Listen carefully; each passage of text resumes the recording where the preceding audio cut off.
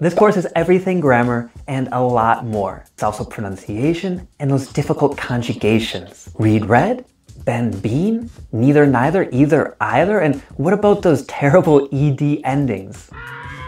And it's culture too, like how in the US, we really don't use the present perfect. We prefer the past simple, even when it's wrong. And like I said, most importantly, it is everything grammar, from beginner to advanced. That's levels A1 to C1. If you're beginner, this course is designed so that you can study this from beginning to end. And if you're more advanced, I've organized this course with clear topics and categories, so you study only the grammar that you need. I'm Kallan, and beginner or advanced, finish this course to finish studying grammar.